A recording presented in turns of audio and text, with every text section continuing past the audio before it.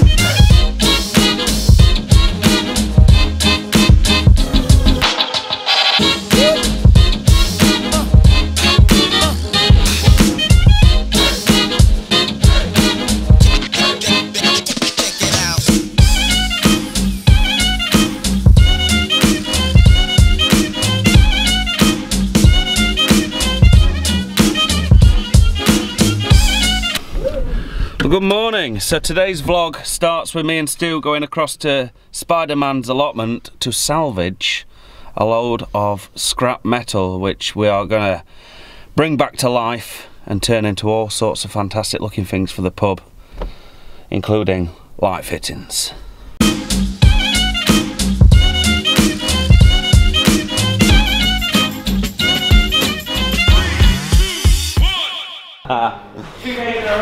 That sounds like that's about 2 days in a row. Well, it's like me leaning over to do the scraping, me leaning over to do the paint through. He always seems to catch me like, what's up, buddy? I like to come up at you from behind, mate, that's the truth.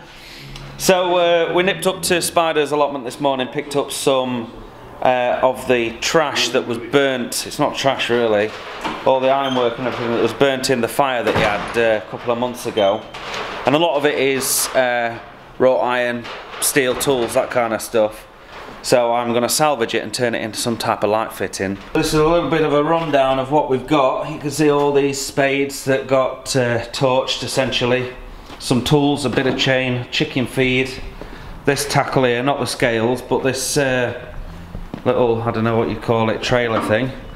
And then I've taken a lot of the metallic pieces and popped them in what's left of today's caustic that we used to clean the casks. I'm hoping that this will bring a lot of this rust, this surface rust off, and allow me to get down to bare metal and do some welding with them and get them attached onto some pieces of wood. Fingers crossed. So we've got a bit of an experiment going really. So this is Cosgleam, which is basically sodium hydroxide with what's it called now, hypochlorite in there. And then on here we've got the muriatic acid doing its job on a pair of snips. That looks like it's really working. And then over here we've got another few trials. Straight sodium hydroxide, seems to be fetching a bit of the rust off. Persid, which is basically paracetic acid, doing nothing really. And then we've got caustic soda, which as you can see is fizzing a bit, so I think that's going to be the champ, either that or this. So we shall come back to it tomorrow and examine the pieces.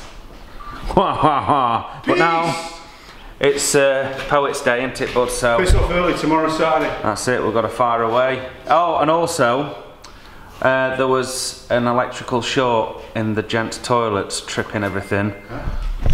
Turned out to be a PIR sensor.